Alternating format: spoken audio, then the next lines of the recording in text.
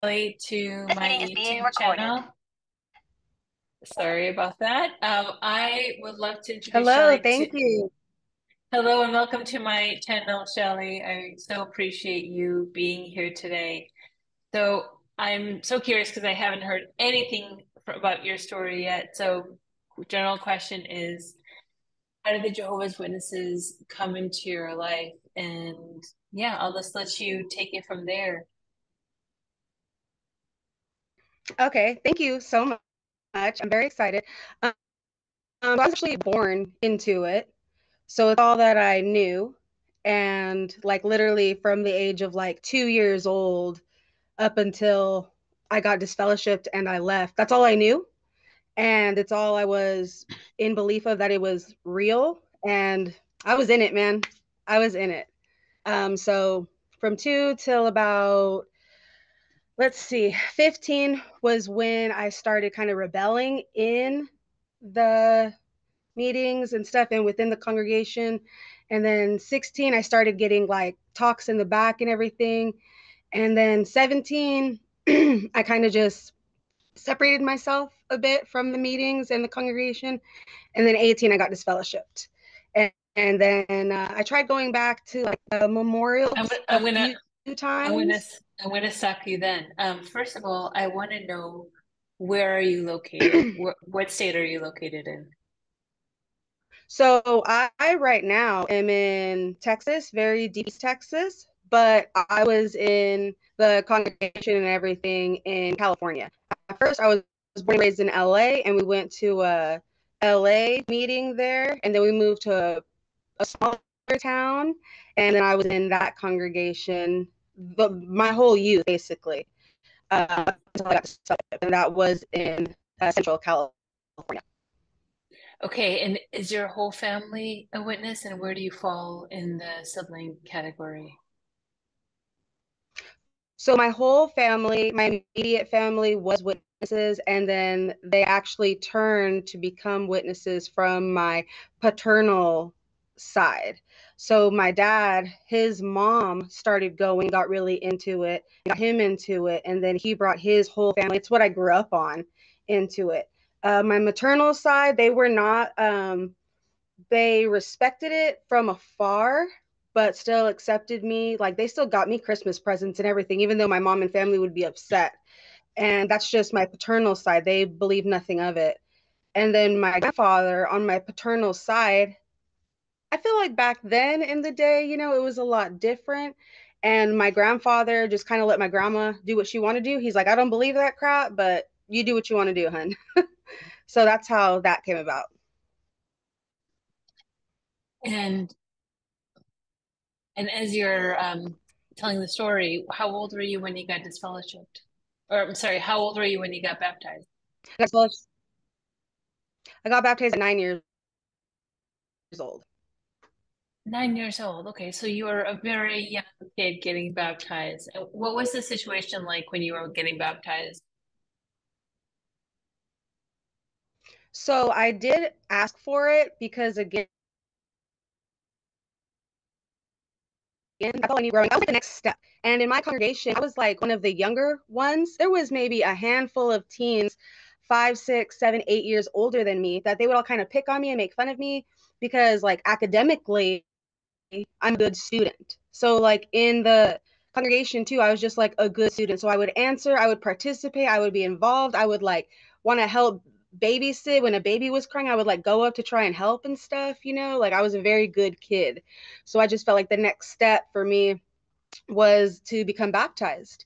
And then when, you're going through all these questions because I am a 9 year old and I know nothing, uh, one thing I did know was that I wanted to become baptized because my goal, actually, when I was 18, was to go to Bethel and to like work in Bethel.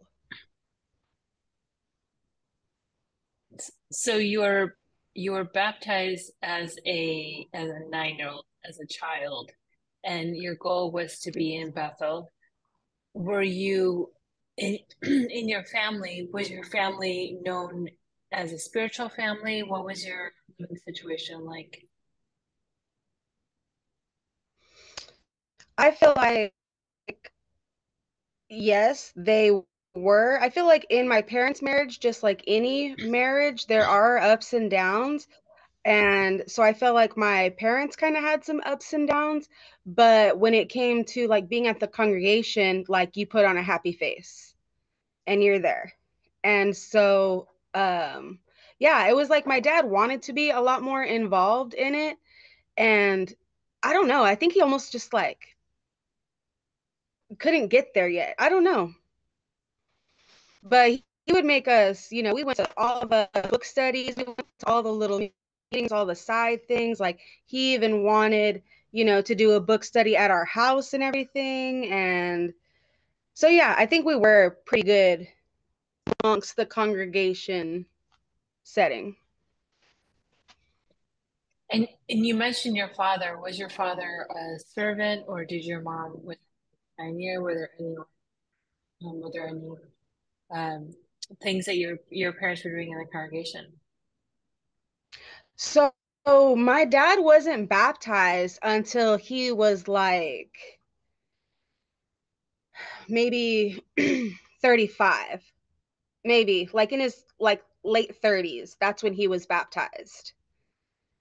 And then from there, maybe that was my inspiration to want to get baptized too as young. And then my mom got baptized.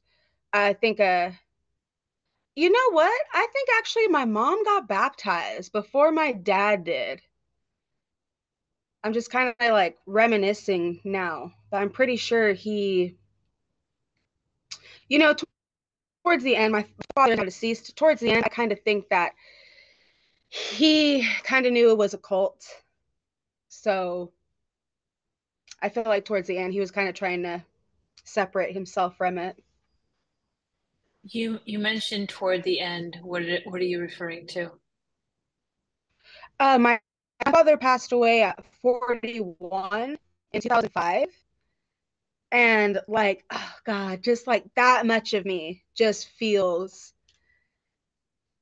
like it was the congregation, like it was, I don't know. So just towards the end of his life. So talk to me a little bit about that. Toward the end of his life, how old were you? He was 41. How old were you when he passed? So when he passed, I just turned 15. He just turned 41. I had just turned 15. And that is when literally everything started changing. So this is what happened was my grandfather and grandmother, they had a great life. They had great money and everything. And like I said, my grandpa wasn't really into it, but he was like, you know what? If you want to do it, you to my grandma, go do what you want to do. So he wouldn't let her like donate a bunch of money, but she would donate some money. And then my dad, I feel like he just looks up to his parents. So he's just kind of like following in their footsteps, doing what they want to do because they're financially secure and living a good life. So why wouldn't we want to as well, his family? So my grandfather died. And then 6 months later, my father passed. And so while all this is happening, as I know, death is natural for like elderly, but I couldn't understand like why my father was passing at 41, and it ended up being like a diabetic heart attack. And so that was very eye-opening for me because I didn't know. It was almost like I was like following a plan. Like you go to the meetings, you get baptized, you study, you go work here, you pioneer, da da da da da. Like, and you just like very planned out. So this just like hit me like a ton of bricks where I was like, what is happening here? Why didn't anyone tell me about this? Like, I just was in so much shock. And then my grandmother, she kind of went into a depression, and so did my mom. So I feel like all the witnesses were kind of rallying around her, trying to be like, well, this is too much property for you. You should give it to this person. This is too much for you. Oh, they have enough inheritance. You should put us in power of attorney. So between 15 and 17, I questioned a lot because they weren't like, are you okay? This happened, da, da, da, da. They just like came in and like started doing business. So I feel like I was never able to even like grieve properly because that's just, I feel like not how it was done there. So 15 through 17, I'm like rebelling because bills are coming in.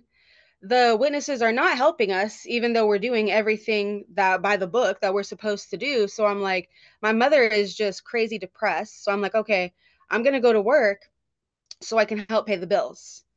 So I start working, paying bills and everything. Well, then it's almost like the witnesses are checking on me at work. Like I was working at like McDonald's and like a Foster Freeze, you know, I was like washing dogs in the morning. I had two jobs, washing dogs in the morning and then going on to like my part-time McDonald's or Foster Freeze job. So they would come by and check on me just to make sure I was doing okay. And I was just getting a little annoyed because they're like, oh, you missed the Sunday meeting. I'm like, well, I had a shift. Well, you need to be working your shift around that. And I'm getting annoyed because I'm like, I need to provide for my family because you guys are not helping me. So this is what I'm going to do. And again, this is just eye opening to me at about 16 right now, to where now I'm 17 and they're just kind of like, you need to do this or you're going to get in trouble. And I was like, I'm so overwhelmed right now. I am trying my, like, they're breaking me at this point. So I feel like when a teenage girl at that gets to that point, you do one to two things. You're either going to give up and go with the church or you're about to rebel and go do your own thing. And that's what was happening was I just said, F it, rebelled, went and did my own thing. I didn't care if people saw me drinking. I mean, and this is like 17 too. I just wanted to, I was just so overwhelmed and just very too young to be feeling and having the responsibility that I'm having. So I just did not care. I was, let's go drink. Let's go smoke some pot. Let's go to the river. Let's go party. Let's go. Oh, this guy's cute. Da da da. I didn't care if these witnesses were seeing me now because now say something. Are you paying my bills? No. So that's the type of attitude I was getting. And then finally at 18, they were like, you have a choice. You can either choose this worldly boyfriend or you can be disfellowshipped. And I was trying to reason with them. I'm like, hey, look, I'm going through all this. Let me mention to you too, as I'm going to this meeting where they're about to disfellowship me, there is like six old elders that have watched me grow up, that I have babysat their children, that they, as fathers themselves, should see just this sad little girl. You know, she just needs a little guidance. So here they are just berating me and talking crap to me. So I'm like, hey, in the scriptures, doesn't it say you're supposed to open them with welcome arms? Why not help my boyfriend see the truth and help me? And maybe I can bring him into it. And they were like, no, no, no. Like they did not want me to bring this worldly boyfriend into the meeting and turn him, you know? So I said, forget you guys then. So I chose my boyfriend, got disfellowshipped, and literally moved out of my mom's house within like a 2 day span. And when I got disfellowshipped, my mom disfellowshipped me too, even though she needed me to help with the bills. And I accepted that. And like when I would take her grocery shopping, we would see a witness. Like I'm one time, and my husband has heard this story numerous times. We're in the bread aisle. I'm asking my mom, hey, what kind of bread do you want? I look over, see a witness come into the aisle. I see her like lock eyes with me, lock with my mom. I turn around, my mom's left me. And I'm like, are you kidding me? So now I'm just getting angry at this point. I'm feeling used by my own mother because now she is shunning me and she is like literally, she's disfellowshipped me as well. Geez, this is breaking my heart. So you were so young, doing doing all of this, paying, helping pay the bills, helping your family, you and your mom survive. She's shunning you at the grocery store. You're still so young. Did you graduate high school? Did you take a vocational school, or did you what happened? I mean, you were so young and all of this happened. Seems really overwhelming. You're working two jobs.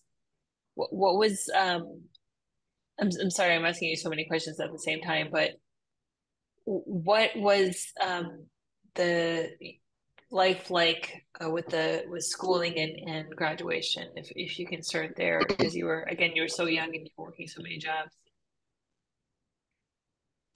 Yeah, definitely. So I went to regular school until I was a freshman. And then my freshman year, I literally had like all advanced classes. Like I was so bored. And I was still very much into the congregation and wanting to move up there. So I was like, hey, convince my parents, put me on home studies. Then I can graduate sooner. Then I can pioneer because I wanted to be a full time auxiliary pioneer too. Like, and they were for it. They said, cool, yeah, let's put you on home studies. So I was on home studies and I actually graduated like a year and a half early. So I graduated in 2007 when I was 16 still. So from there, I was at work full time then after that because I could either go to college, which one I couldn't afford, and like I didn't know how like FAFSA worked in financial aid because no one's taught me any of this. So I was like, I can't afford to go to college. Or two, I need to obviously help my parents, my mom, with all these bills. So I went And to work. being so young with so much responsibility, and you said the congregation was not there at all for you. I give you credit for even still going to the meetings time during that time after your father passed away. It also seems like he passed away pretty sudden. It wasn't like he was sick and then he died. Is that correct?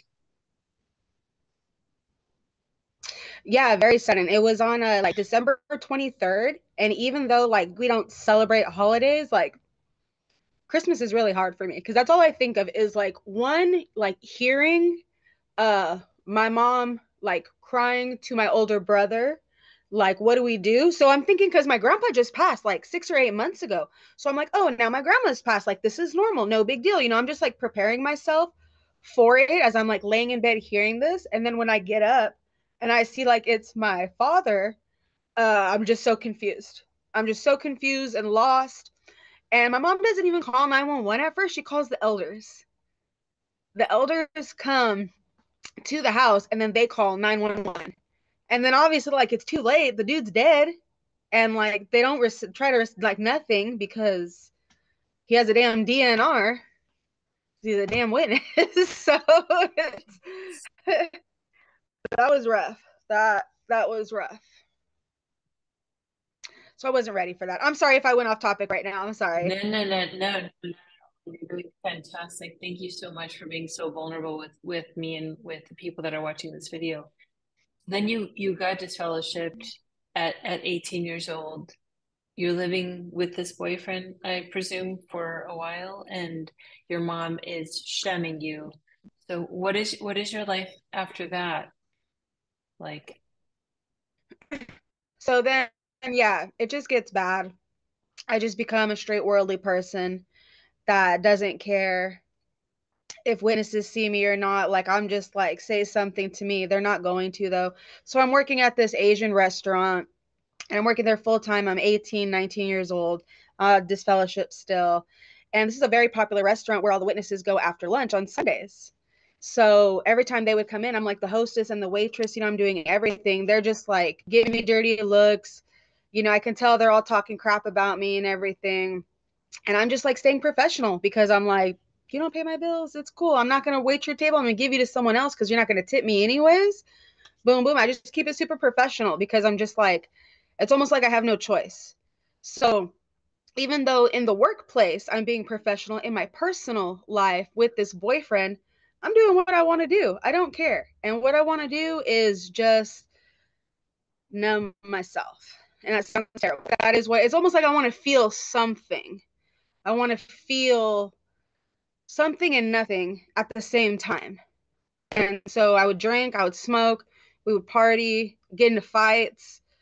I was just a terrible person after that for a while there, until I finally realized I just needed like a change of view. I've just been in this little town for so long. I need to go get away, go do something. So when I was 20, me and him both, we went up to work up at Yellowstone National Park for a season. And then from there, we were just going to go on to other places or just see where life took us. Who knows? We might have just came back home after that season, but it was just to go do something. And you get to go live up there. So I was just like excited to explore and just like see other life, other culture, like meet people. Like I've been so enclosed. And he was a terrible boyfriend too, like I didn't have friends with him or nothing. So that really escalated really quickly into like being controlled by the congregation. Now I'm being controlled by this man. Oh, but I'm so brainwashed because I'm supposed to, like, the man is supposed to be the man of the house. Even though I'm paying my mother's bills and I'm helping him pay his bills too, which he's living at home with his family. I was just like brainwashed from the congregation still that it, like, tumbled over into personal, uh, worldly life too. And that was terrible for a while as well. Did you say you were still paying your mother's bill even though she was disowning you and you were helping with your boyfriend? What was that like for you? 1,000%. That is exactly what I said, and it's just like I just like to help people. I just want to help people. I just want to like be involved. I just want to like make everything, I guess, easier for other people because I want it easier. It's almost like karma. If you do something for them, and I don't want it to be like I only do it to get something back, because that's what that guy used to tell me. Oh, you're only doing this so you can get this, and I was like, no, I'm actually doing this out of like the kindness of my heart. But it's I don't know, it's almost like I'm a provider. I'm my father's daughter. That's what he did. That's what, that's just in my blood. I'm just like a provider, a problem solver. You need something, I can figure out how to do it. I got it. Like, so it was just like me playing, I guess, like my role. Did your mom work at all, or was she not able to work? Yeah, she did not work at all. I feel like she was just like crazy depressed, and I didn't even know what that was back then or if it was real or anything. And she just like couldn't. She just like lay in bed sad for like months. So I feel bad for her, even though she's treating me like this, like now I'm feeling bad for her. So yeah, I just like am a problem solver. I have so much compassion for you, Shelly. I know I feel like so dumb, but like I've never, I'm sorry You're not because dumb. I've recovered so much from it. So thank you. I think it takes so much of yourself that you shut off to provide for your mom and to care for her, and your people pleasing mentality of just like you said, wanting to be that provider that your dad was for her, and that you shut your childhood completely off. And I mean, you were a child providing for your mom, so it was a lot of years that you lost for yourself, which is years that you can never Mhm. get back. So again, I have so much compassion for you for those years. Um, and at 20 years old, you mentioned you moved to Yellowstone with your boyfriend, your ex-boyfriend, and at the time. Um, Mhm. what happened after that? You were still providing for your mom and also taking care of your boyfriend's family. What happened after that? Yeah, so we went up there, basically, honestly, to like sober up because we just been like drinking constantly, getting into fights, like our relationship was getting terrible. So we basically went up there to like work up there, sober up, and just kind of like try and be a healthy couple.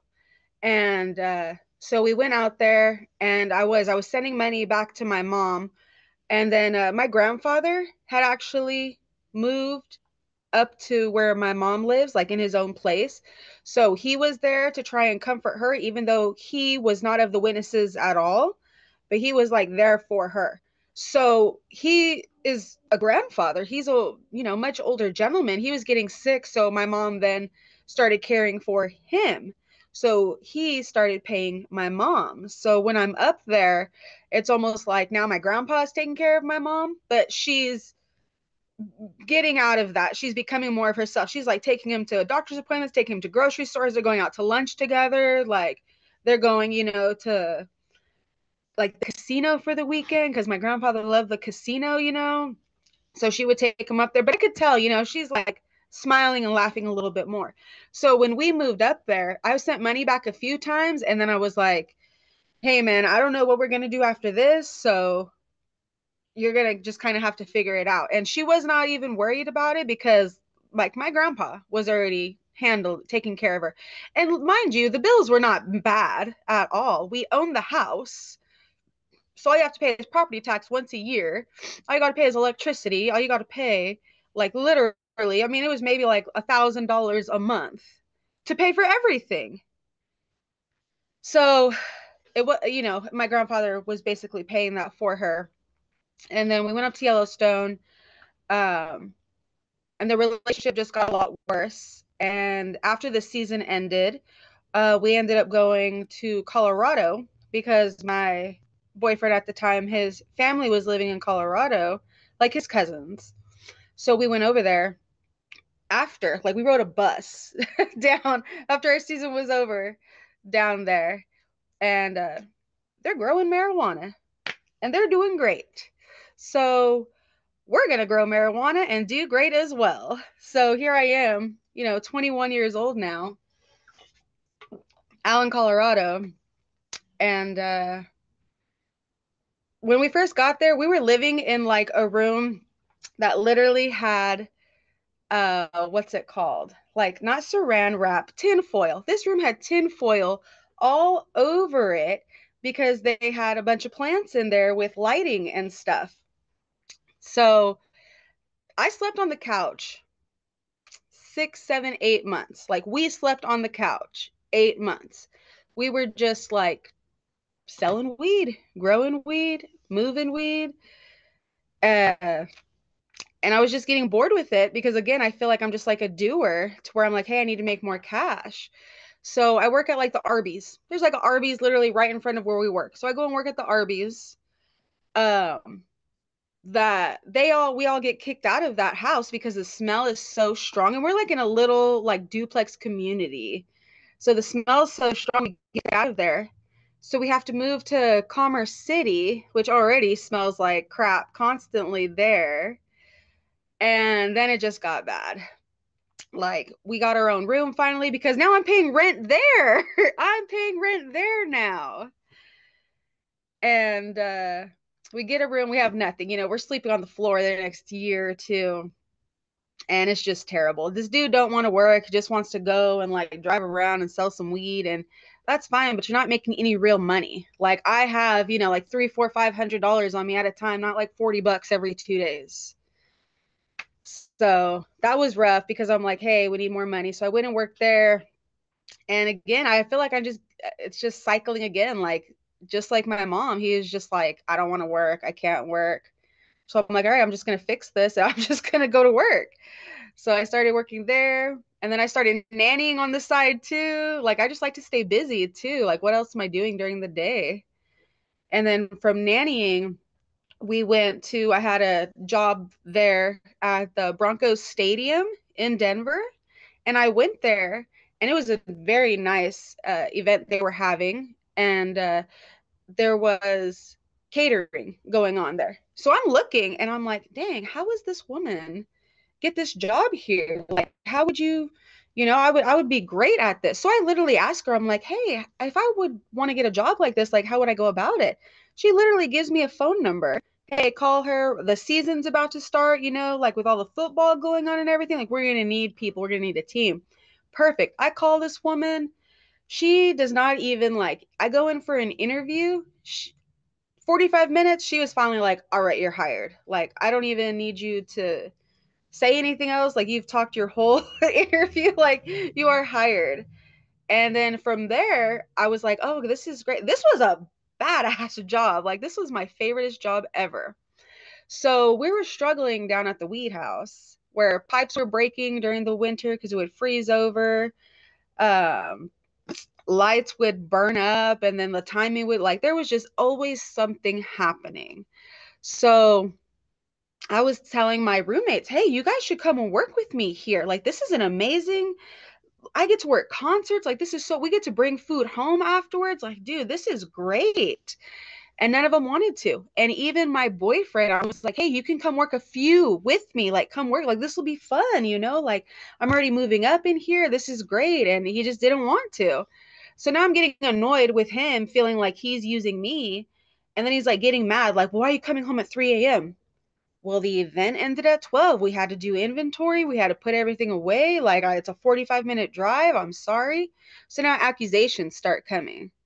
So after a few 6, 7, 8 months of accusations, random, as I'm bringing in food for everybody, money for rent and everything else. If we need extra lights at $1,000, I'm about to help you guys come up with a way to make this money real quick so we can do this. I'm just, again, like a problem solver. And so accusations start coming. So now I'm just getting annoyed with this guy. And I'm like, I'm just going to go hang out with this girl that I know, that when I was first 15 and my dad died, I was so intertwined with the religion and the congregation and everything. They allowed me to go to Colorado from California 6 months after my dad died for 1 month with another to go stay with like this other Jehovah's Witness 20 something year old that I've never met in my life. But I'm going with one of my best friends in the congregation. And if you're in the congregation and intertwined in it, like it's all good. Like whatever you say goes, oh, we're going here. Okay, you're going with so and so. Have fun. Like it wasn't even a question. So when I went there at 15, I met this woman and then I met this littler girl. This girl is like, I'm 15 at the time. She's probably like 12, 13, maybe 11, 12, 13. Well, they're drinking. They're drinking, they're going out, they're like running the streets of Denver, just like this was so freeing for me too, because I was like, I wanted to drink. I've just gone through all this stuff with my dad dying 6 months prior. I'm in this new state where this witness, she don't care what she's doing. She's probably, and you know, she's probably cheating on her husband anyways. But she's taking us little girls out. We're just roaming the streets and everything. So I wanted to drink, but it was almost like I was afraid of drinking. Like I was afraid of the getting buzzed part of it. And that was the same when I first started smoking pot. Like I didn't want to, like I wanted to look cool smoking it with cigarettes. So I wanted to look cool, but I didn't want to actually inhale it because I was like terrified of getting high or you know getting the nicotine. Like I was chilling with them when I was 15, and we became really close with the little girl. So we stay there a month. We go back to California a month later, and we keep in contact with the girls from Colorado. So flash forward to when I'm living in Colorado now at Denver, working, having this great job, trying to be like, hey, come with me. So I'm getting so annoyed because I have no other friends there, and he's a all stuff. I'm like, you know what? I'm gonna go hang out with this girl that I know because she's the only other person that I know. And my ex-boyfriend at the time, he knew about me being a witness. He knew about how strict it was and everything.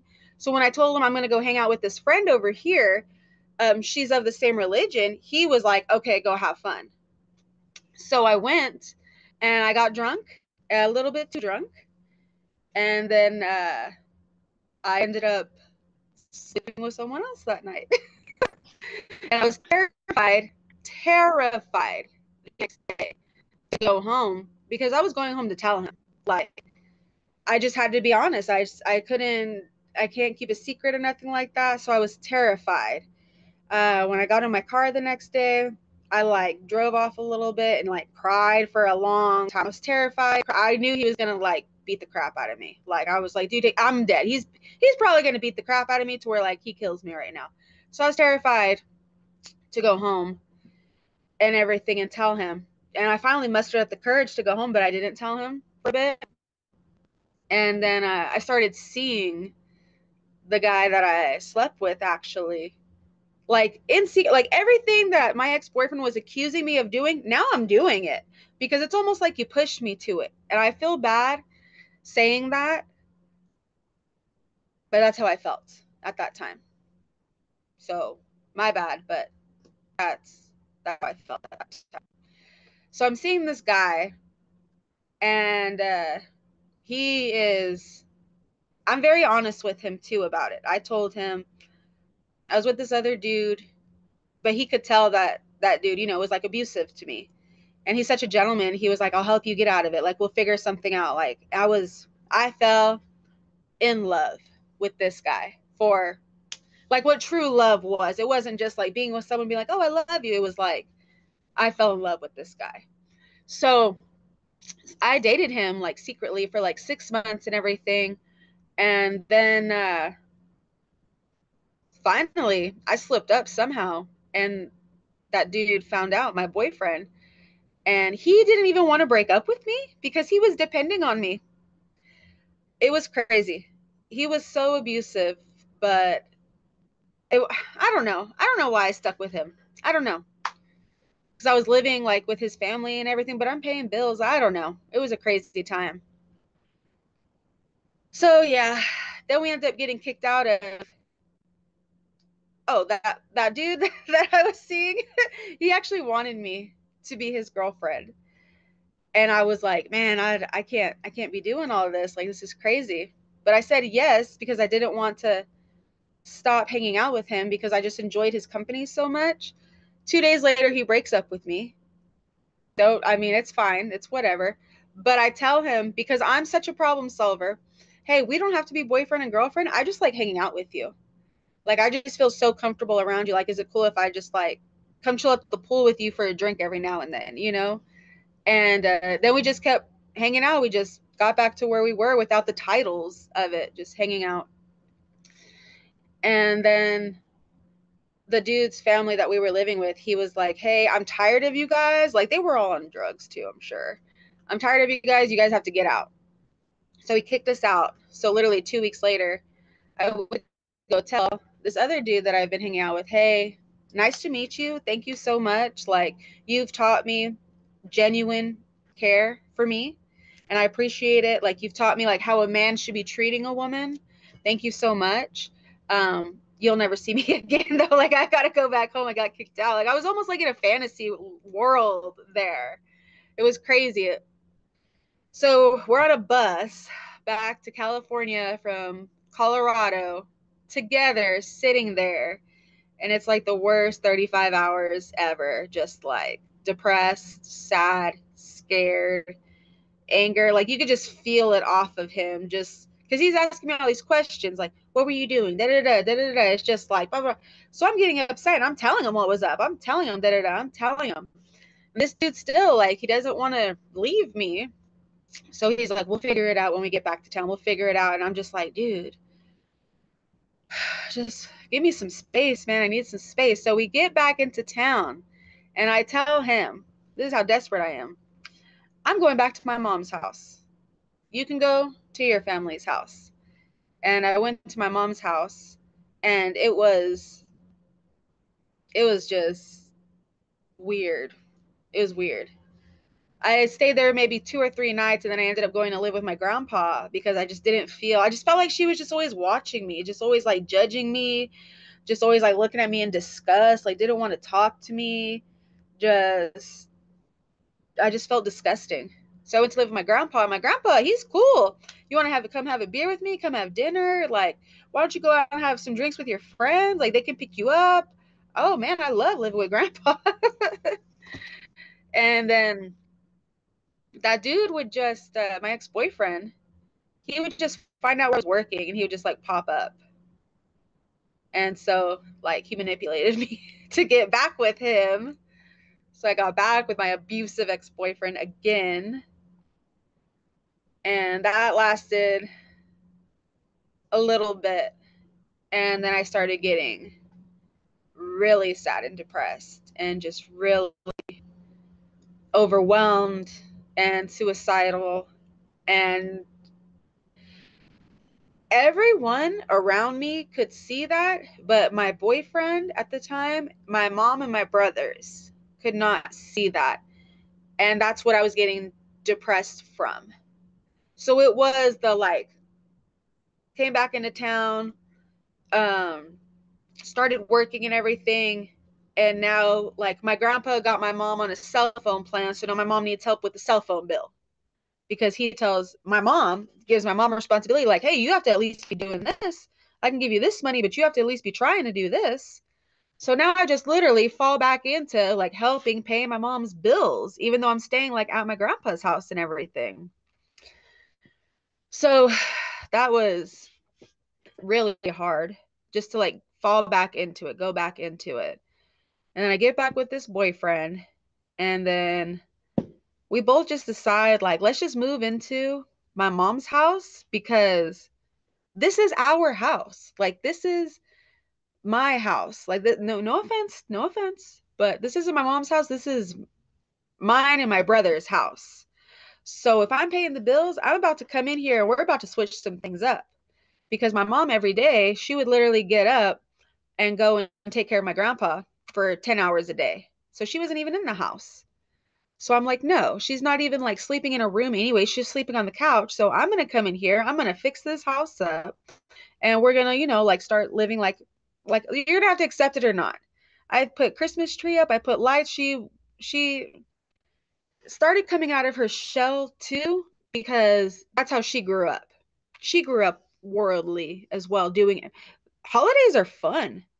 And when you grow up doing all of this and you have children and now your husband is like, we're not doing this no more, that takes a little bit of you because I'm a mother now and I love holidays and I love celebrating with my kid and I love I just love seeing and being there. So she's starting to come out of her shell a little bit. Like it's almost like she's forced to, but she like wants to as well. So, she would we would get her a Christmas present and I would get her birthday presents and I would get her like a birthday cake.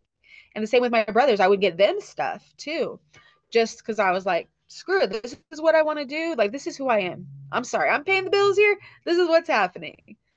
And both my brothers, they didn't care about it at all. They were like, screw the religion. I'm doing my own thing. Like, they were never baptized or nothing. They were never into it really. I feel like the congregation kind of focused more on me, probably because I got baptized super early. So, super depressed, super sad, taking literally like 9 to 10 Vicodin a day. Like I'm trying to kill myself. I'm trying. I am praying at night.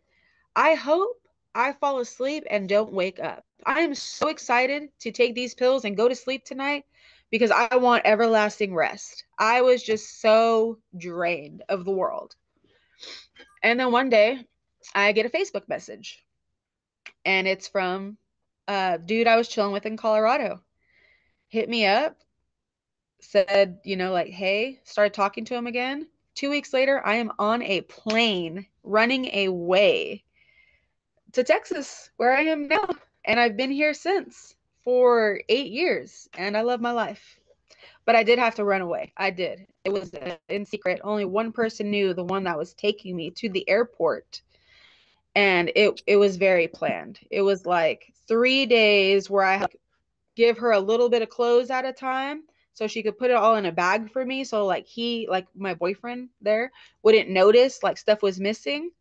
And I got yeah, like even like my mom and all of them, they didn't know where I was going. They thought I was going to work. Everyone thought I was going to work that day. And I never came home.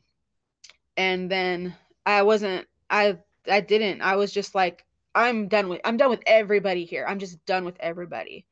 But then like I felt bad because they were like calling the police, like thinking, something's wrong with me or I've been kidnapped or something. So I contacted my brothers and my grandpa because I would rather talk to them than my mom, just to let them know like, hey, I'm cool, but this is where I'm at and this is where I'm going to be at. I'm not coming home. So y'all are just going to have to deal with it now. And I sobered up and I'm a healthy person now. I'm a healthy, normal person now with my own business and I do my own thing, and got my own shop. And yeah, it's been very eye opening. But I do think I started to believe in fate a little bit because this is a big theory that I have is if my father never passed away, I would have never went to Colorado where I met that little girl, where when I was back in Colorado, I would go to hang out with her. If I didn't hang out with her that one and first night, I would not have slept with this guy and met my future husband. I feel like that is some type of fate. Like it almost got me out. Like I almost had to go through all of that to realize and then like to get out of it and just to be like in a very healthy marriage, very healthy like state of mind, everything. I have several questions for you. So, first of all, Yeah. is your mom still a witness? She is half and half. I don't know if I'm sure you've seen like a PMO, you know, like physically in, mentally out. She'll like go. Yeah, yeah, okay. She All goes. right. She'll go on service, but she'll, you know, hit me up on my birthday now. She does holidays. Like when she came and stayed with me for 6 months actually, because I wanted to give her the opportunity to know her grandson because I feel guilt for her too. I'm like, dang, she's been brainwashed too. She's been like, trying to give her like grace too over this, like again, out of the goodness of my heart. So she came and stayed with me for 6 months, and you know, she's like trying to throw a birthday party for my son, you know, and I'm like, dang, there was a lot taken from her too. So I have to, you know, like be forgiving in a way. And eight So years she ago, physically like she's fake. yeah, I get it. Time. She's When you moved to Texas 8 years ago, why did you have to sneak away? Was there something that was happening that made you have to sneak away? oh yeah, they wouldn't let me.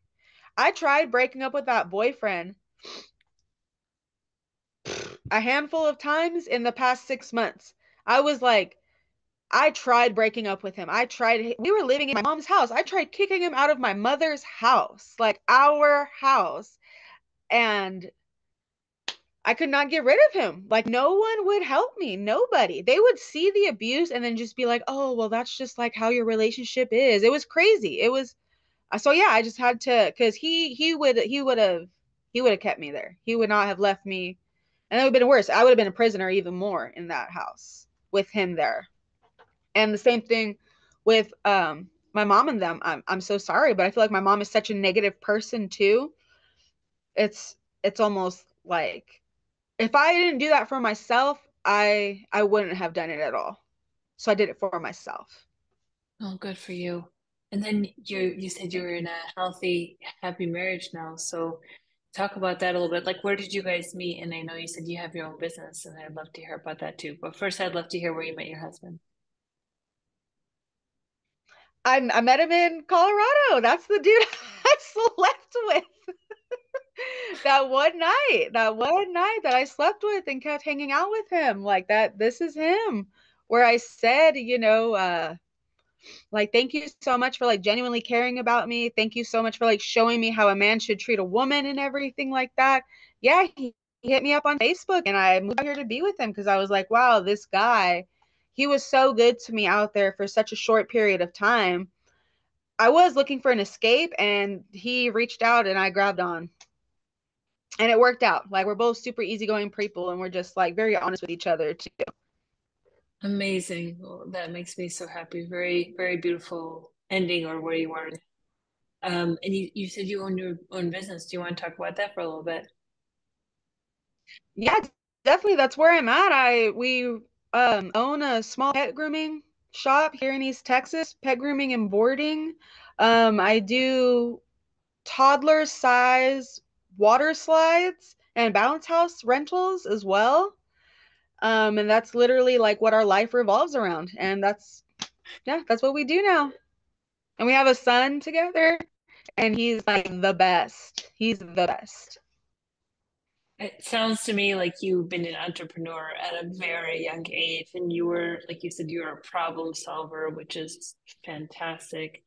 I think you have so many strengths that have come through with all the trauma that you've been through. So I commend you so much, and the woman that you are now. Thank you so much for this absolutely amazing, super vulnerable interview, Shelly.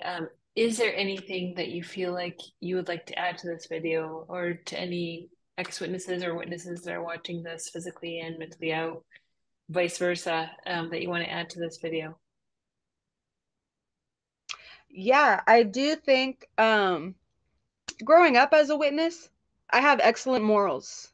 I went, I went through a bad period of time, but I have good morals, I'm a loyal wife, I'm a loyal person, I'm a hardworking person. I believe in myself. And I just think if more people had the opportunity to believe in themselves and to really go for things, like we did. We started this business from the ground up, just believing in myself, coming to work every day, not having someone be like, oh, well, you have to do this, da da da. It was like, we are doing this. So I do appreciate my upbringing because I want my son to have the same type of morals too, how to treat women and everything too. And I just want, I don't know. I feel like if you believe in yourself and you truly want to do something, I believe you should go for it and do it. I've done a lot of bad things though, so, but I'm just learning, grow from your mistakes, I guess. And you are loved. And I do want to say, I actually have a much stronger relationship with God. I am a spiritual person. I feel like going through all of this, throughout every single period, I have always prayed to God.